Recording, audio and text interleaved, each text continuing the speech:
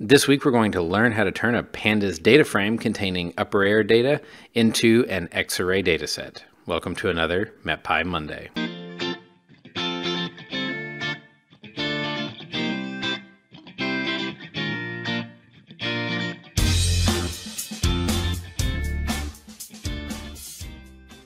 Hello, I'm John Lehman, a software engineer for Unidata.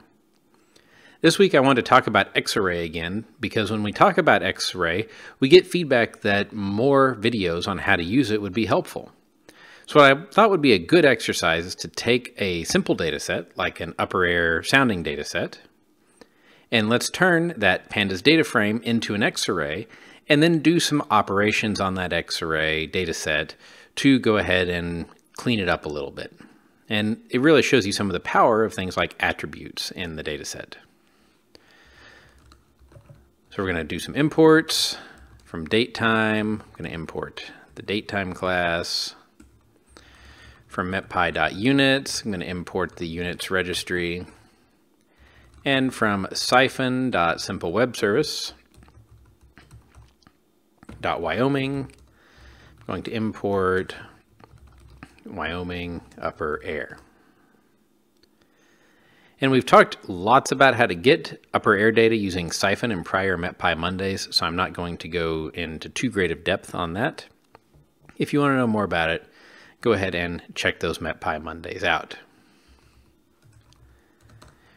Going to get a date time. I'm just going to use the example from the Siphon documentation of September 10th, 2017. A 6Z sounding, and the Miami station.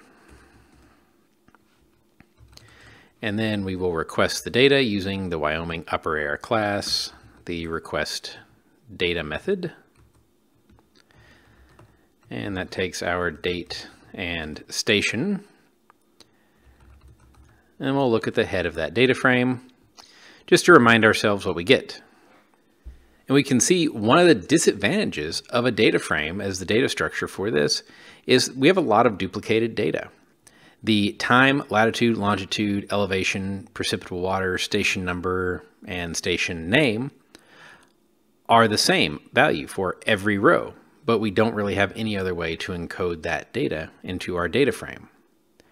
We also have the problem of data frames and units not necessarily playing nicely together. So if you remember, we have the units attribute that Siphon attaches to the data frame, which is just a dictionary of what the variable name is and the unit that it's in. And then we have to use a helper to turn this into a dictionary of quantities. So it's not necessarily the most straightforward thing, and we have some data duplication. Let's play with XArray and see what kind of data structure we can get out of this. Conveniently, there is a toXArray method that we can call on our data frame. And that gives us a dataset object. So you can see it's got an index dimension, an index coordinate, and there are 15 data variables, none of which have any units, but they are all there, and we've got our duplicated latitude, longitude, elevation, and so on. So the first thing that I'm going to do is attach units. And if we go back up and look at our unit attribute on the data frame, we see things that don't have units are none. Everything else is a string. So I'm going to write a little for loop here that's for var name and unit in that dictionary of units.items. If unit, so if it's not none, then on our data set, we're going to retrieve that variable name, and we're going to assign the variable name times units and the unit that's in our dictionary. Now, if we look at our data set, expand our data variables, we see these are now all quantities. So that's great. We've successfully assigned units, but we still have a lot of duplicated data. So how can we clean up this data array even more? And we need to set some coordinates. Index is not a very useful coordinate. So let's take care of the coordinates first. So we're going to call the setCoords method.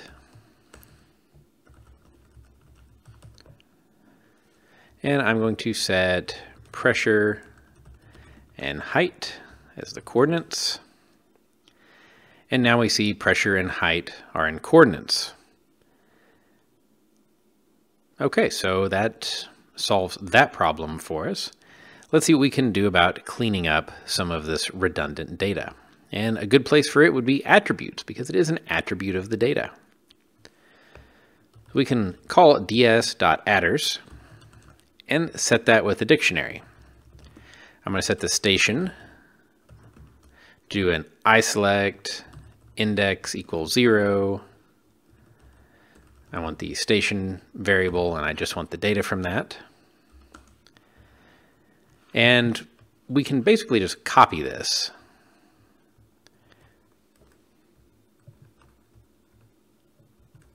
So we're going to have station number, latitude, longitude, elevation, precipitable water, and time are our redundant variables.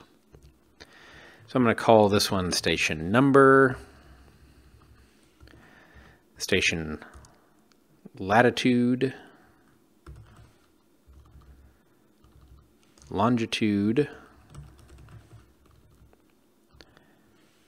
elevation, the precipitable water, and the time.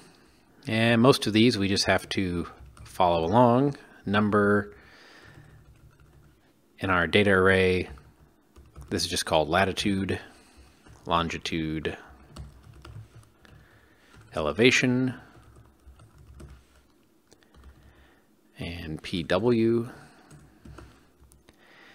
Time is a little bit trickier though. We don't want to just have a string. We want to go ahead and make it a date timestamp, because that's going to be the most useful data type. So I'm going to use string parse time on the string of that data. And then we have to specify a format, remember, so that's going to be year, month, day, and that's a 4-digit year. So use a capital Y. And there's a T, hour, minute, second. And there's a fractional second, but doesn't need to be parsed.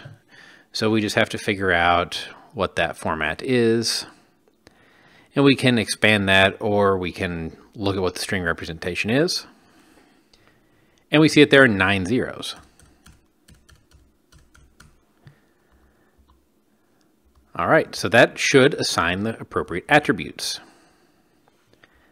Oh, we missed a parenthesis here. All right, so now if we look at our data set, go down here to attributes, station, number, latitude, longitude, elevation, precipitable water, and time. So those are all united, and they all look like they parsed correctly. But we still have them now up here in our data array in this data set, and they're redundant. We don't need them. So we need to drop those off. For that we call ds.drop and pass a list to labels of what we want to drop. So station, station number, time, latitude, longitude, elevation, and PW. And now if we look at our data set, we've got a data set with coordinates of pressure and height, a dimension of the index, just a zero-base index. We have our variables, our measured variables, temperature, dew point, speed, direction, and then the parsed U and V winds, which are pretty handy, so we'll leave those there. And everything else got parsed down into an attribute. So as you can see, the data array built into a data set in XArray can be a really handy structure to use, and it's not that hard to take something that you already have in a Pandas DataFrame and convert it over to a data set. I hope that you found this useful. I'll see you on next week's MetPy Monday.